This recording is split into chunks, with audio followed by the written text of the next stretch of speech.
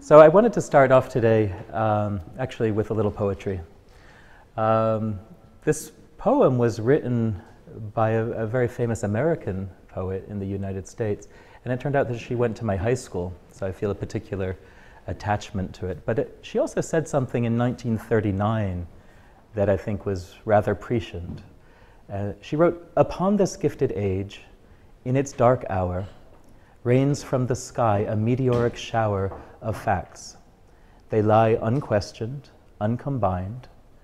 Wisdom enough to leach us of our ill is daily spun, but there exists no loom to weave it into fabric." And I think that this is really one of the great challenges of this coming decade, is to build that loom.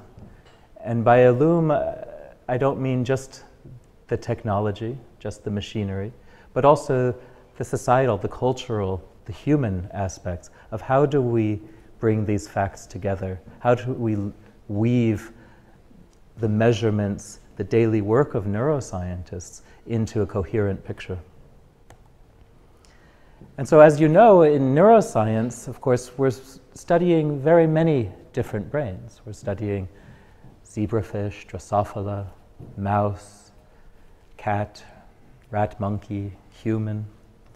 And the challenge is that we need to understand how do we learn from each of those systems in order to build an understanding of the human brain.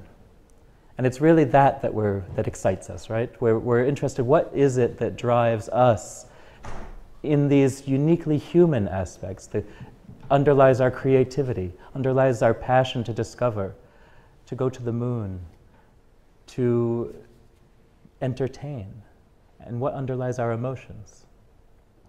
At the same time, there are a broad range of disorders and diseases that afflict the nervous system and therefore affect us, affect who we are. And the challenge that we face today is that we simply don't understand how any of these diseases actually manifests at the cellular level, at the systems level. What is happening to the brain in many of these disorders, and we simply don't understand how to treat them. The treatments that we have found, we don't understand how they work. 70% of those treatments don't work in 50% of people. The pharma companies are leaving. They're giving up on the brain pretty much wholesale.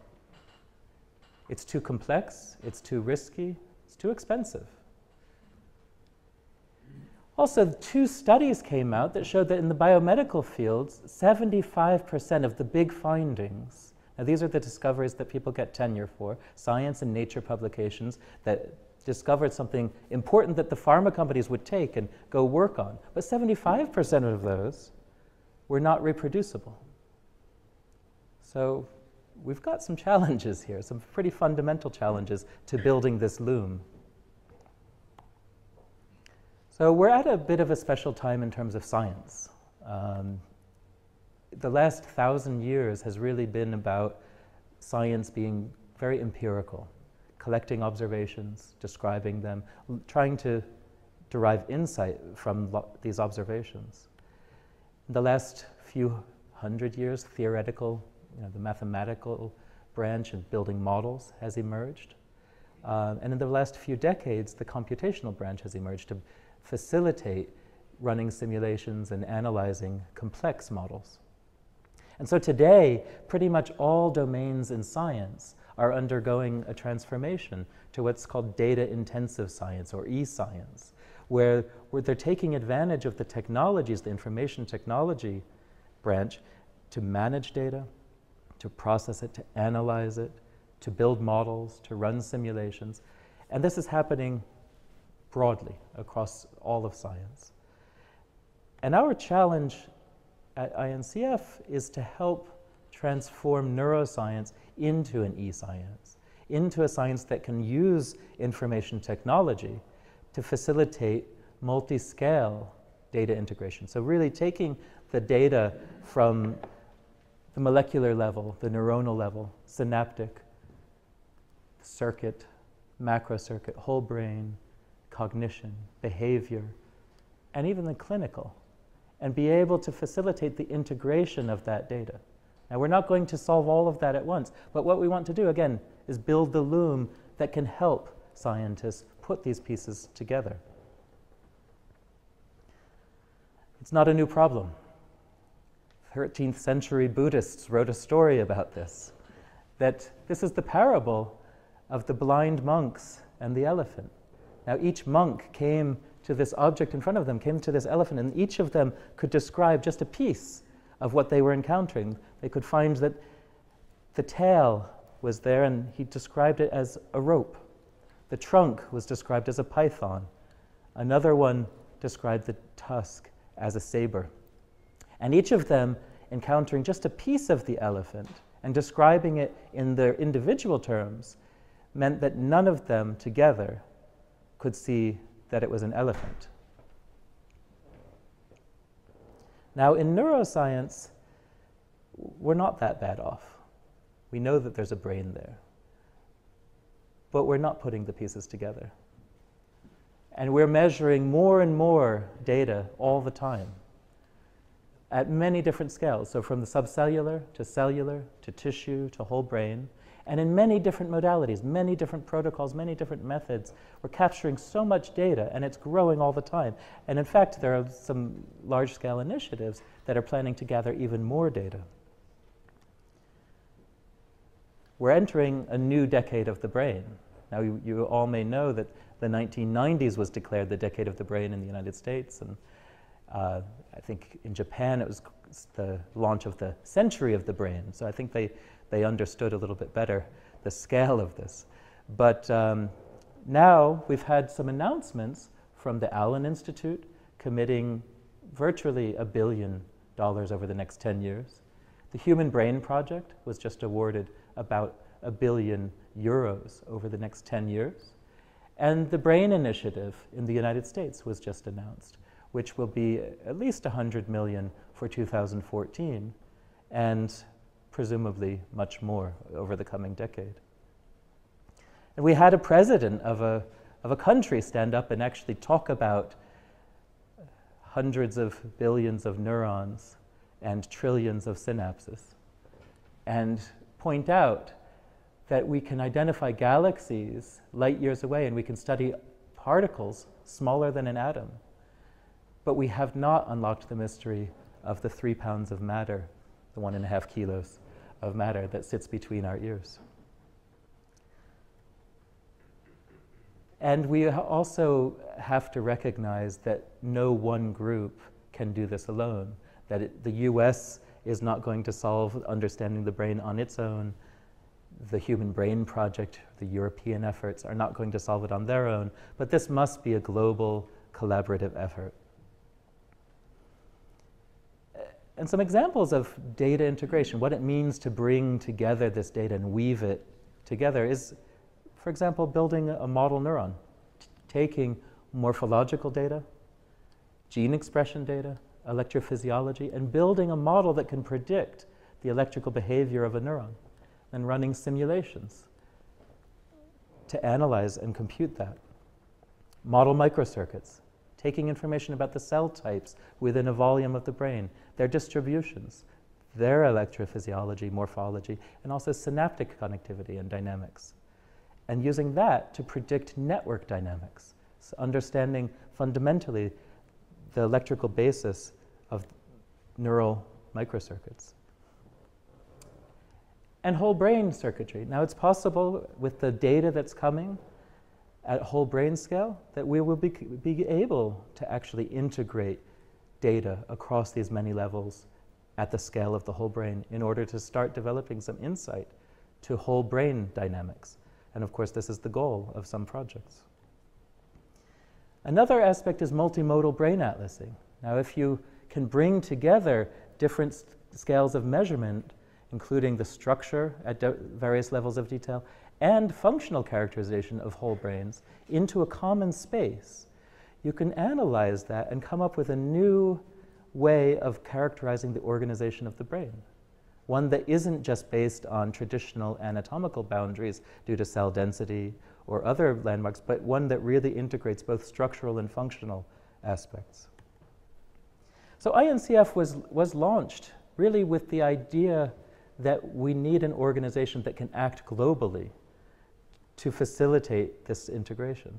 So it was the Global Science Forum of the OECD that launched this discussion and came up with the plans to create INCF. In 2005, the plans were endorsed, and August 1st, 2005, INCF was launched. The mission is to coordinate and foster international activities in neuroinformatics, to contribute to the development and maintenance of databases and infrastructure to support neuroscience, to make everything that we build or contract freely available, and to work closely with government, academia, and industry to make sure that this is as fruitful as possible for the advancement of neuroscience. So some of the activities that we do are to promote best practices in neuroscience in relation to informatics, to advocate open access and data publication. We work on scientific, technical, and sociological issues around data sharing and integration. And we work with government policymakers, funders, publishers, and scientists to promote data sharing, collaboration, and open access. The Secretariat, as I mentioned, and as Sten mentioned, is here. It's hosted at the Karolinska. There are 15 staff currently. This staff is really responsible for coordinating the scientific programs, the node activities for each of the member countries. It manages the infrastructural developments, and it organizes an annual Neuroinformatics Congress. And I'd ask, we have actually many of them present, if the INCF staff can stand up. Then you get some faces to put to so you see it's over half the audience. But they're here, you'll see them around campus, and feel free to talk to them and ask them other questions as well. There are currently 17 INCF member countries, including Japan, South Korea, India, most of Europe, United States, and we just recently had Victoria, Australia join, so not quite the full continent there, but we're planning on that by 2015 we get the rest of Australia.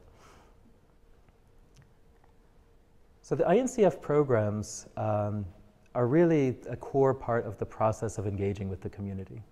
And this is how our activities are determined. We hold community workshops, and those workshops can be proposed by members of the community.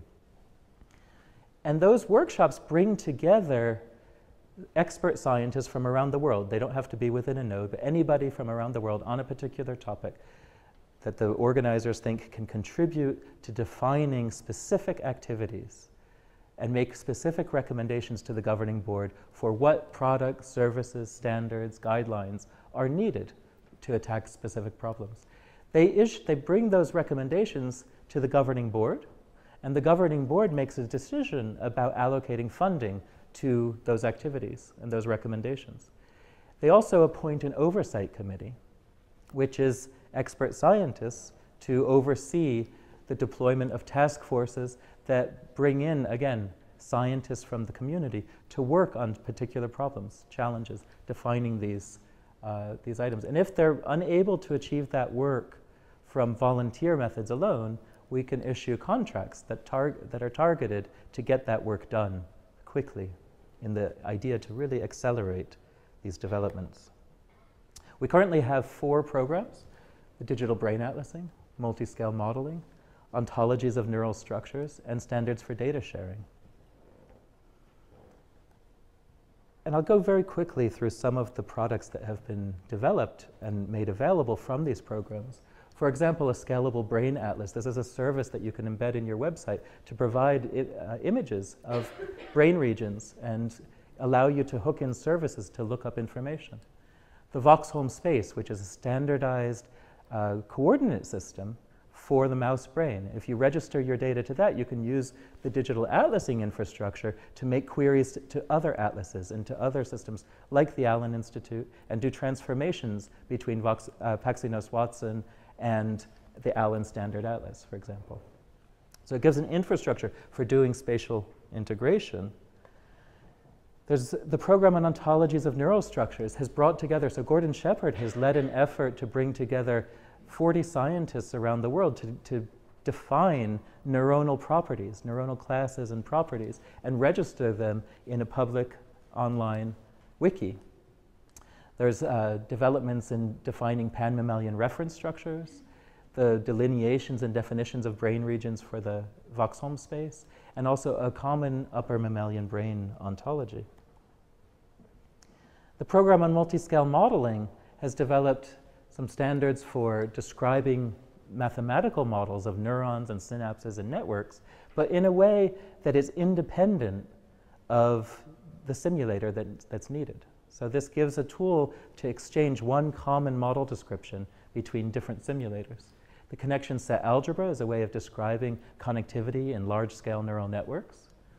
Multi-simulation coordinator is an API and a library that allows coupling at runtime of different simulators specialized at different types of simulation, and they can communicate while those simulations are running and exchange information to coordinate those simulations.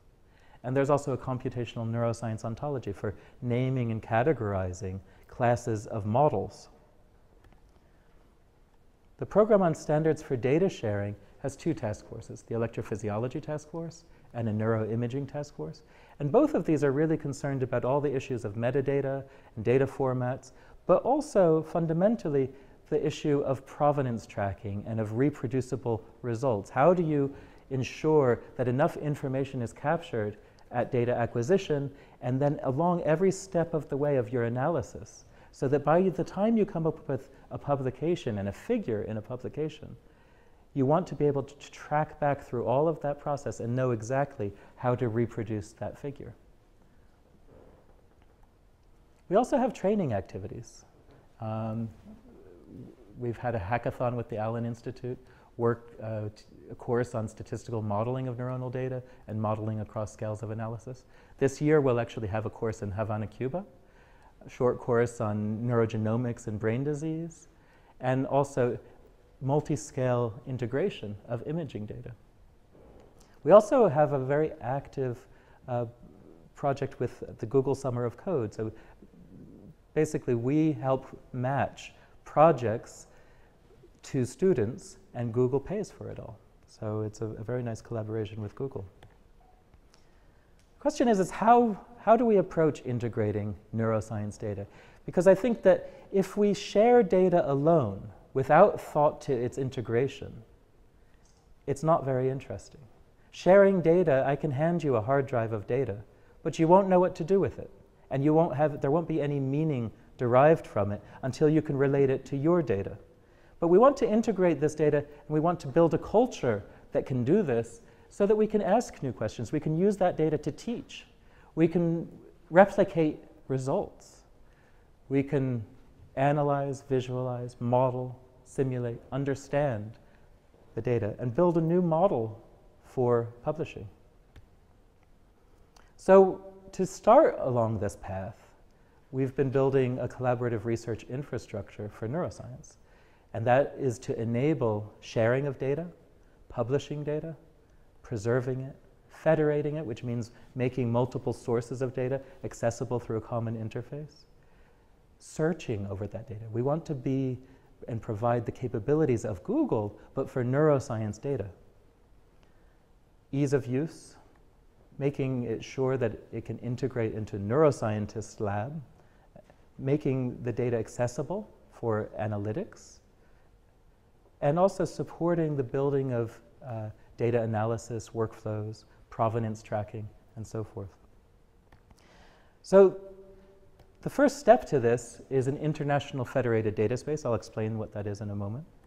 The next step are sets of services that build on top of that, including a semantic community encyclopedia for standardized vocabulary, digital atlasing services using the voxome space and registering data to standardized coordinate spaces, and data access, query, and provenance layers. So these are services for accessing the data. And upon that, the community then can use that to build workflows of various types to visualize, analyze, model, simulate those workflows, and specific applications for each subdomain in neuroscience. For example, in neuroimaging, you can build a specific application for searching for brain images and for doing analysis on top of that. So in general, data sharing is difficult. We get a lot of questions. Where do I put my data? So a number of funding agencies are now requesting that you have a data sharing plan or that you make your data available. Well, how do you do that? It's not always obvious. How can I share data in a collaboration? If I don't want to make it public yet, but I want another group to have my set of data, and it doesn't work easily in Dropbox, how do I make that data available? Where can I back up my data if I want to have an off-site backup that's maybe with a collaborator or somewhere else in the world? And also, what's the place you go to? If somebody says, there's data out there, there's data shared about that, where do you go? Where do you look? So we wanted to do that, and we wanted to make it easier. We were modeling it on the idea of a Dropbox for scientists. You should be able to drag and drop any type of data, text, or images, and you have the control over access to that data. So we held a workshop, so this is part of that whole process of INCF. We held a workshop that brought together big data scientists, that brought together people from the CERN, and that brought together people from synchrotrons, from the Allen Institute, all over the place that had experience already dealing with these issues. And they came up with a specific set of recommendations that told us how to move forward and how to build the first step in an infrastructure for data sharing. We call this Dataspace, the INCF Dataspace. And this really allows you to make your data public, collaborative backups, and gives the whole infrastructure for doing that. So the first use case is basically if you want to take a collection of electrophysiology traces, images, maybe a cell reconstruction, maybe a model, that's a folder worth of data. You drag and drop it, and you can make it public worldwide. Another use case would be for collaboration. Say this site is generating large amounts of data, big data. You want to replicate this to this site. The Dataspace gives you that infrastructure to do it high speed in parallel.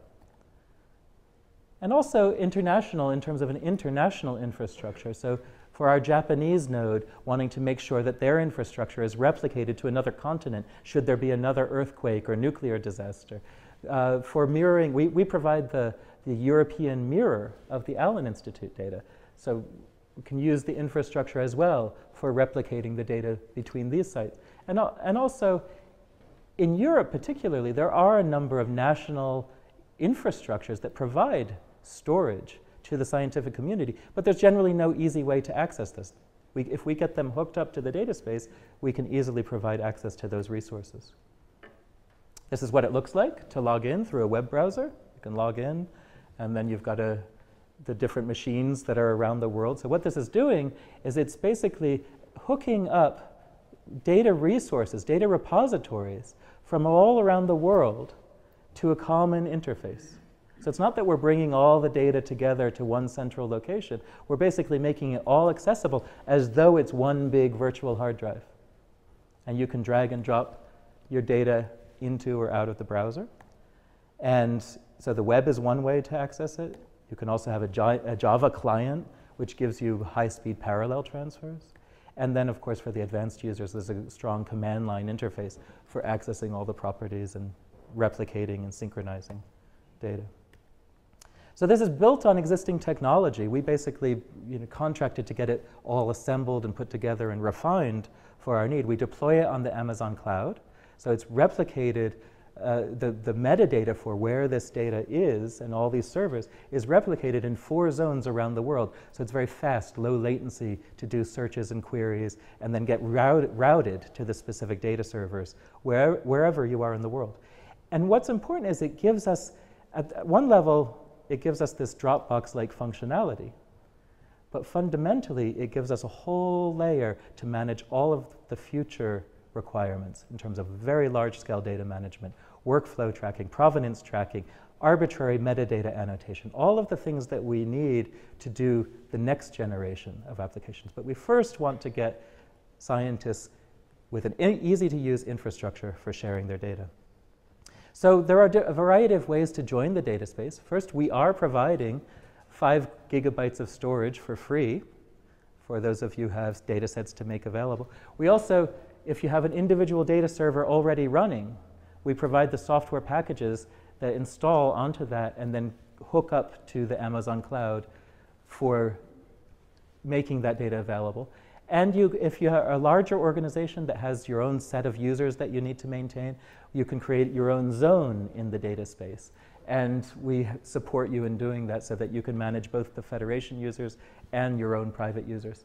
You can also install a server that's solely in the Amazon cloud if you're willing to pay the cost. So Raphael Ritz is here, and feel free to contact him for further information. And we also have a competition or contest going on right now. You can win $10,000. It's American dollars, but it's sort of close to euros. And if you give us a good shining example of a large-scale, powerful, reusable set of data that others can access and use productively, give us that, let us make that a publicized case, and we'll give you $10,000. So the next steps for Dataspace, we're working to build in even more capabilities, making it even easier to use, even more Dropbox-like integrated document previews. We could even, one of the future things that we can do is add a plugin so you can visualize, for example, your brain images remotely, but just within the browser. So you don't have to go and copy the data out, but start to add in services on top of this that are specific for different data types. And ultimately, we'll also add in capabilities to do analysis where the data sits. As the data gets larger and larger, you don't want to move the data to analyze it. What you want to do is you want to run your service where the data sits. So this is where we're headed with this. And of course, we'll also support tagging with semantic tags, linked data principles, community ratings, collaborative analytics. We're an associated partner with EUDAT, which is a European project to build a data federation and a collaborative research infrastructure, and we are contributing our experience with building this to their group, as well as testing out some of the services that they've developed. Another service that we're developing is actually built on an existing site, neurolex.org, and this is a site that was developed at NIF in San Diego, the Neuroscience Information Framework. It contains the ontologies, a large number of ontologies for neuroscience. So standardized vocabulary and classification and relationships of brain structures and of diseases and so forth. And what we're doing is we're going to take this to the next generation. We're going to build it on top of semantic wiki technologies and turn this into a community encyclopedia that we call Knowledge Space, which will be used to maintain living review articles. It will link to the latest data, models, literature, and be a tool to maintain these standardized vocabularies and keep the community going back to that. And those are the vocabularies that will be used to annotate the data in the data space, so it's searchable. We also have a program, and it's a kind of an emerging area in clinical neuroinformatics. And this came about through a partnership with an organization called One Mind for Research. They're based in the United States. This was launched by Patrick Kennedy, who's the nephew of John F. Kennedy, and it was seen as a new moonshot, but a moonshot for the brain. It's an effort to reduce and improve the treatment of brain disease. So they have a vision of building a platform, a neuroinformatics platform, that can build a common, shared understanding of disease, one that's accessible not only to researchers, but to patients, to clinicians, to technology partners, and to patient advocates, so that there's different views on the clinical data for these different audiences.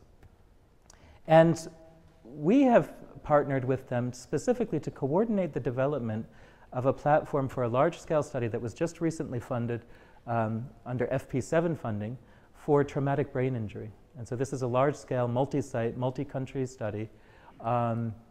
7 years, greater than 5,000 patients, and it really is about providing a standardized informatics platform for that clinical data acquisition, for managing the brain imaging, for managing the biomarker data, high-resolution ICU data, and so forth, so that it can be brought together and analyzed.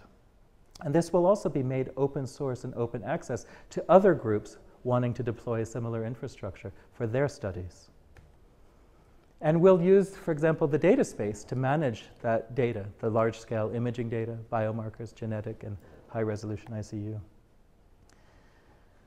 So as I mentioned before, the digital atlasing infrastructure enables spatial integration of neuroscience data. And one of the things that we see coming in the future is these atlases that really consist of large amounts of data that are still remaining distributed around the world, but are registered both spatially and semantically and become searchable. So you have an interactive atlas for a given brain, for data, models, and literature. These are some of the identifiers that we see as useful for bringing that data together and aligning it, ontologies for describing the protocol, the experimental protocol, the metadata, the animal, the brain structures, space, so we have a common reference system, and time, both in terms of development, but also behavioral events and stimuli events, the genetic identity, if you're looking at populations of genetic variants, and for patients, a globally unique identifier, one where if a patient participates in one study and they also participate in another, you have the possibility, without personally identifying that patient, of bringing that data together and understanding comorbidities, for example. So data integration, what we really want to provide is the ability to link your data through standard object models, which give you the informatics ability to access many different types of data, but link them to ontology, to standardized names, and standardized spatial locations. So my favorite neuron, say a layer 5 pyramidal cell, you've got a standardized name for it, and the location of where these cells can occur would be described in standardized coordinate spaces, and then that would all be linked to various data types, including morphology, electrophysiology, ion channel, gene expression, protein distributions, and also models and literature. So this is what will happen. After you get your data into the Dataspace, you'll be using the community encyclopedia and the tools for annotating and curating that data into these entities that then can be shared, exchanged, and analyzed, where you can search for data that was generated according to a specific protocol on a particular species. You can look for the community rating. How well was that data set, annotated, and curated by the community? Making these things pieces of the puzzle that you can bring together, analyze, integrate, visualize, and model. And we're using the latest W3C standards for describing semantic relationships and provenance to make that data and its relationships to other data searchable, and tracking the provenance and analysis, as you saw in the task forces for neuroimaging. Now, there's a group that we're also working with, Sage Bionetworks, which is really in the clinical space, but they have developed a platform for taking those objects that I'm talking about, the curated data, and sharing not only those data, but also the analyses that are done on them. You can share those with other groups within a social network type of environment. And what they're seeing now is you can have coalitions of collaborating scientists that take one model that's been developed, fork off, split it, start doing new models, and as a community, as a collaborative community, producing new and even better results, more prognostic disease models. And what's important is that this system keeps track of everybody who contributed to every step of the way. So the attribution will give you credit. If you developed one key analysis that sits in the middle of that, you're going to get credit for that. So it's a whole new way of thinking about working collaboratively, sharing, and getting credit. And we see that this is really growing as a possibility, as an opportunity for neuroscience. And related to that is using the same type of system to produce reproducible digital publications, so that we see within the next 5 years the ability to go to a journal article, and for every figure you can open it, you get the full provenance chain, and you can trace back the whole analysis to the original data and actually rerun that analysis, changing a little parameter in the analytics to see how much does it affect the final outcome. So this is coming. And we also have a relationship with whole brain catalog at UCSD that is built a system for taking these data and visualizing them in 3D and navigating them like a Google Earth for the brain. Importantly, I see INCF really in a role helping to link these large-scale brain initiatives. Now, we're already working with One Mind for research. We will be partners on the Human Brain Project and coordinating some of their infrastructure. We're already working closely with the Allen Institute, and we're already discussing with some of the leaders of the Brain Initiative how we'll be able to facilitate data sharing and access through our work on infrastructures and standard vocabularies and so on. So this is really the future for INCF. And these are some of the partners that have helped us along the way to where we are now. We also have an annual Congress. And this year, you're very fortunate. It's here on this campus, August 27th to 29th. We'd love to see you there. And we're going to have a special session on these large-scale brain initiatives. So it's really your opportunity to learn firsthand from Tom Insel from the National Institute of Mental Health on the Obama Brain Initiative, from Karl-Heinz Meyer, who's a co-director of the EU Human Brain Project, and Clay Reed from the Allen Institute on their work on Project Mindscope.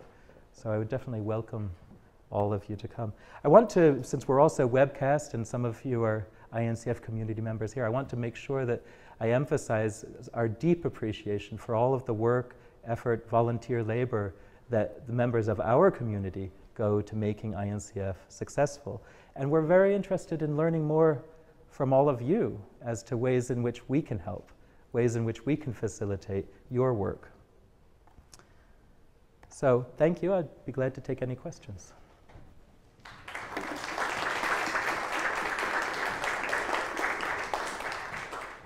Okay. Thanks.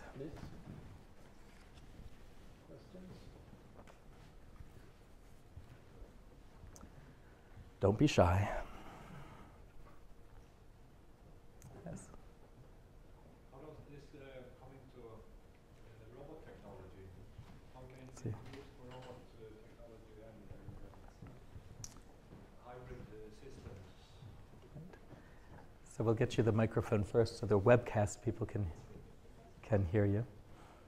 It's a question about the information technology and how it can be used for robot technologies and combination of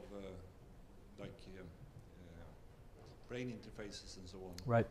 So, of course, by being able to bring the data together, build models, and learn some principles about the brain, those principles can be used in building neuromorphic technology, controllers for robots, and this type of thing. So there's the potential there. And we do have some partners that are working in that space that we're glad to work with, but we don't have we don't have any specific program activities on that at this point.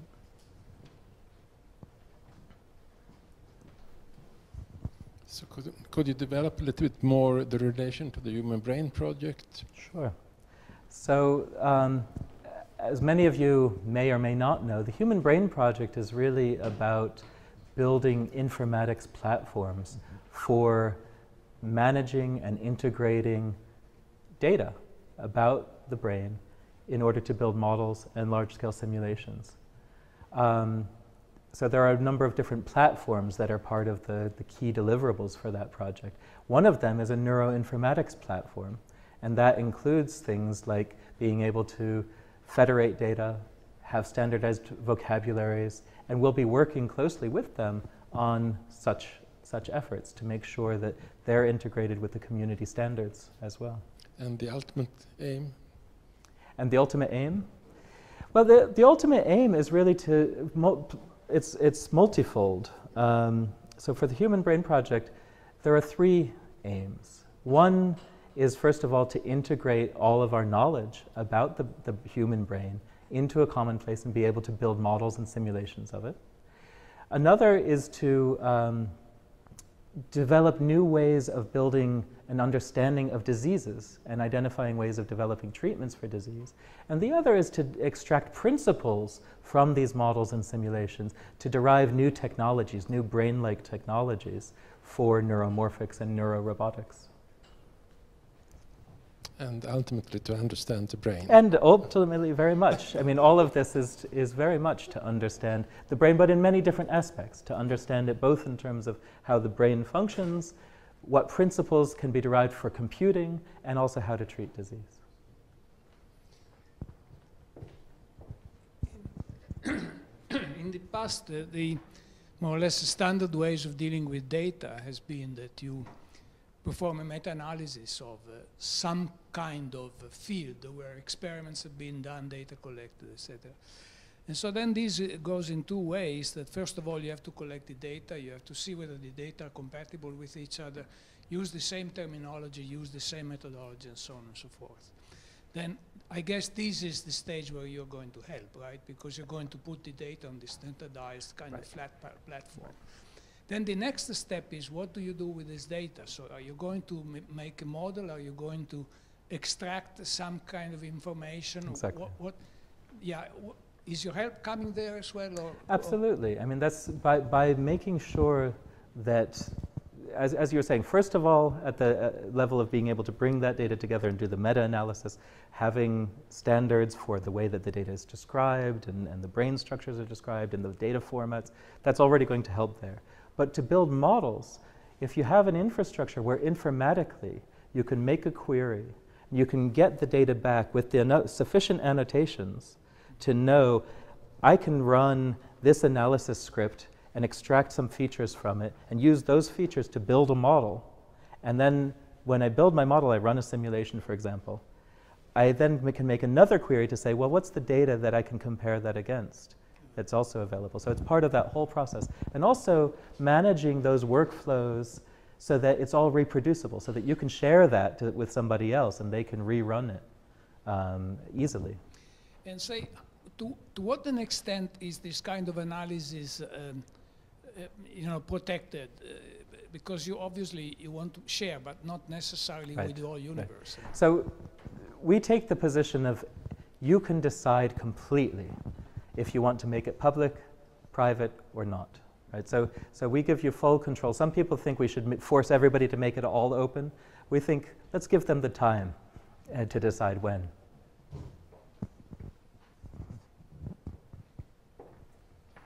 Other questions? It seems that there should be an advantage in having some standards for doing the experiments. Who will develop those so that results can be... right. So I don't think that many people are going to accept that a standards committee sits down to decide a standardized protocol.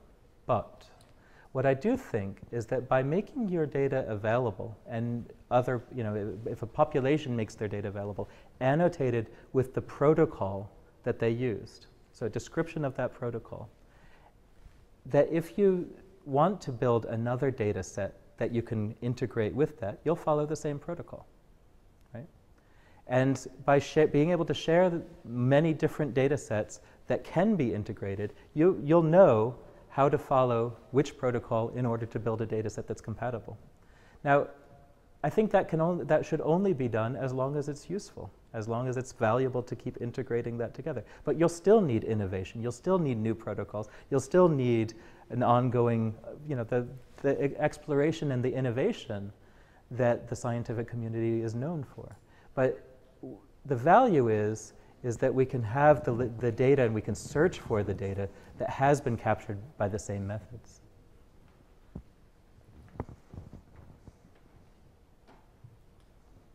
Other questions? All right.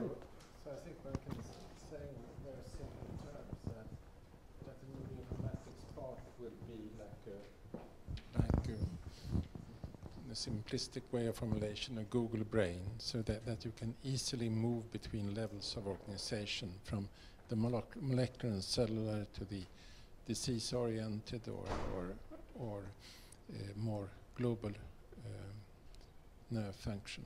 Right. So I think it's an instrument to facilitate exchange between different neuroscience communities. Right. And you have, after all, so very many different neuroscience community, from linguistics to psychiatry to structural biology. And it's very important to facilitate the interaction between these groups, so one can realize why a defect in an ion channel would give a symptom in given disease or cognitive, etc. Good. All right. Well, thank you very much for coming.